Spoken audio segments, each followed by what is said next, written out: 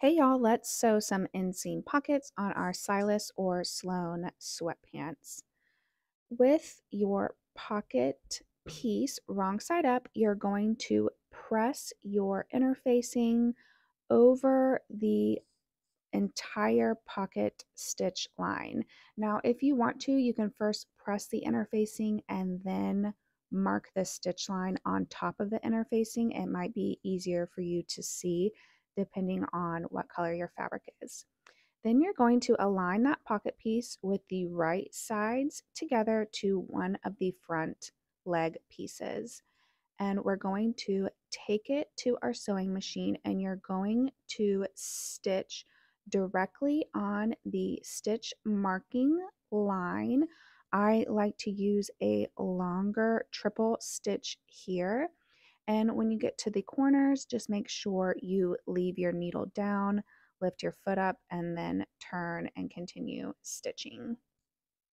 Once you have the pocket stitch to the front leg along that stitch line, you are going to take your scissors and you are going to cut up to each of the corners, but make sure not to go through the stitch line.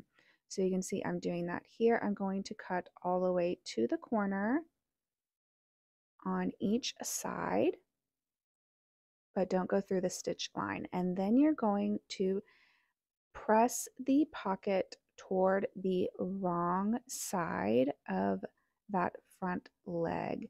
And I like to use my iron and some best press or spray starch to really make sure that the pocket is nice and crisp. And you're going to be aligning all of those side and top edges of the pocket to the front leg. Now there's a little piece of corner on the bottom edge of the pocket that's sticking out, and you can trim that with your scissors if you like. You see that little piece right there? I'm just going to trim it.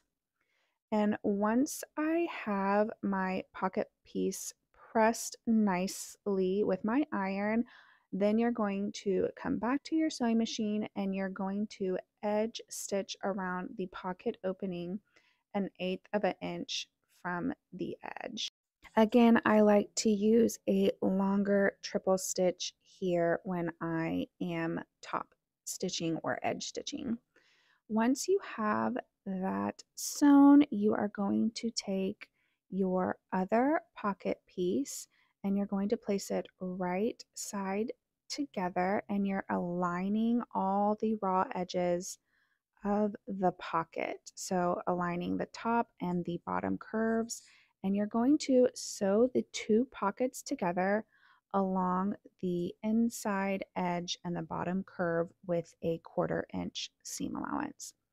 Once that's sewn, again, make sure they are nicely aligned, and you're just going to baste the pocket on the top and sides where they overlap with the pants piece. And once that is basted on, you will repeat that entire process with the other side and other pocket pieces. And then you can go ahead and continue the construction as normal in the tutorial. If you have any questions, you can ask below and I will try to answer them.